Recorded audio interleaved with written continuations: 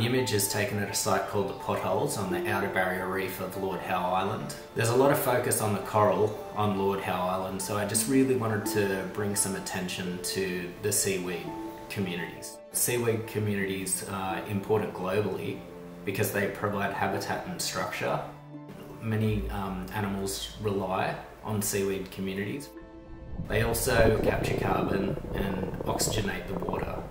So, like forests on land, seaweed forests really have the ability to combat climate change.